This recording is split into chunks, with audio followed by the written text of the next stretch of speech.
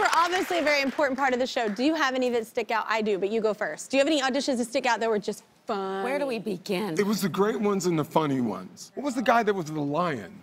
He thought he was a lion or something. Well, because that was reality because no one had seen the show before. So we saw and heard some of the worst singers in America. They just kept throwing them onto the show. So we're sitting there going, what the hell is going on? I mean, what it's supposed to be a talent show. No, but I will say this. I went right after the girl that sang Lady Marmalade in, like, opera form. Like, she was like, and I literally was like, oh, I think I have this. I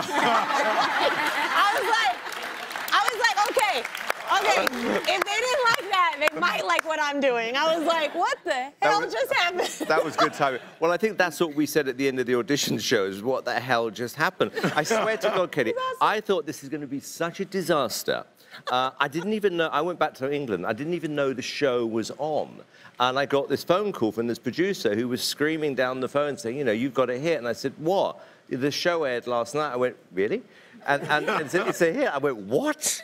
I really thought it would last about 2 weeks. And Me too. Yeah, I thought we'd get thrown off the air. But, none of us knew it was going to work. We had the best fun time on the road. You knew it was going to work? It was such a cool show. Do you have any criticism that you regret, or just things that happen and you're like, maybe I didn't hear it right, or? I wish we never used the word blancmange. No. That was his idea. Okay. We used to give each other a word you had to say. No, it was called The Name Game, and it was during a live show, and Simon it's like he was so excited about it, and I will say it was damn funny. Wait, what's the name? The Name Game. He did this. We would write down a piece of paper. I said, whatever happens, you have to use this He'd word say in your the critique. But he did this. You have to during a live show, Yeah. and he said, he goes, Randy, Paula, here's my black card. 10 minutes on Rodeo Drive. If you incorporate these words into your critique. Yeah, blancmange. No, Randy, yours Blancmange was... is an English dessert. No, you gave Randy spotted dick, which is... Oh, yeah. Okay. Oh, yeah. That's what you did. Yes, you did. Simon. You did. No, he did. Simon. Did you fit that in? Wait a minute. No, he didn't. Yeah, He did. did. No, I did. he wouldn't do I it. did. And you said to me, double down. I'll give you 15 minutes of my credit card. Wait a minute. Explain to Kelly what that is. Well, it is an old-fashioned English dessert. If you go on Google, please Google spotted dick, then delete your Google search history. It's a dessert. But It's a it will dessert. tell you, it's he a didn't do it. pudding. And then when we did the live shows and we were under pressure, Paula would sometimes say to me, give me something to say, you know, when people leave. So I would make up these like Chinese proverbs which are nonsensical, by the way. Yeah. So this was a show within a show that we all missed. Yes, none of you knew. Yes, we had a none of you knew that Simon eats melon. He said, Yeah, the moth that eats the melon. Paula, you're so boring. You just have nothing to say interesting. You're so boring. Say the moth that finds a melon ball inside of a wonton. Look, listen. I'm like, what a boy! I was trying to help her. And all I hear is that. And then Ryan goes, Paula?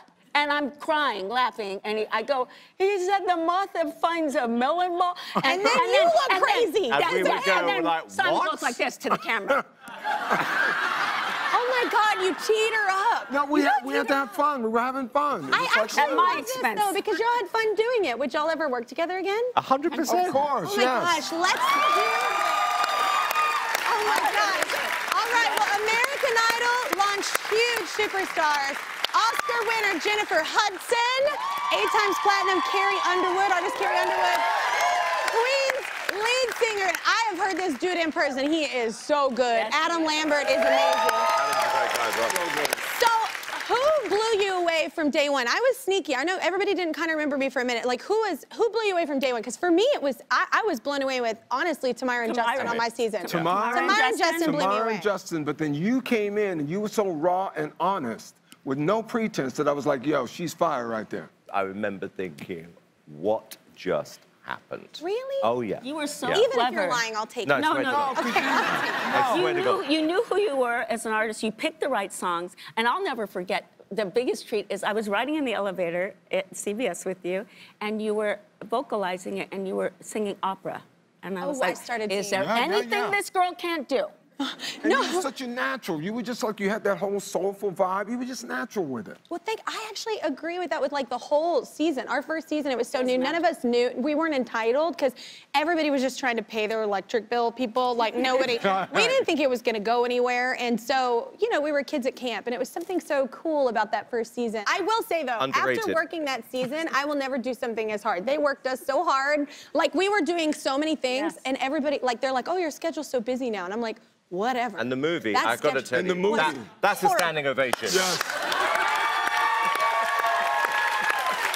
How that never got an Oscar? Listen, I don't know. listen, Kelly, you gotta know something. Remake. He is totally messing with me because he knows how much I hate that film. I would do a remake. I can't stand it. You want to be in it? I'll do it if you be in it. Okay, deal. Okay. Deal. Okay. Okay. Mine's a very small part. Whatever. But every single one of you saw it, right? No, you didn't. Liar. Oh, if you haven't, please treat yourself. I literally told my nanny she would be fired if she showed my children. I will not stop talking until you subscribe to my YouTube channel. That's right, and I can talk a lot. Seriously, not gonna stop. Yep, still here, not going anywhere. I see you. Don't walk away from this.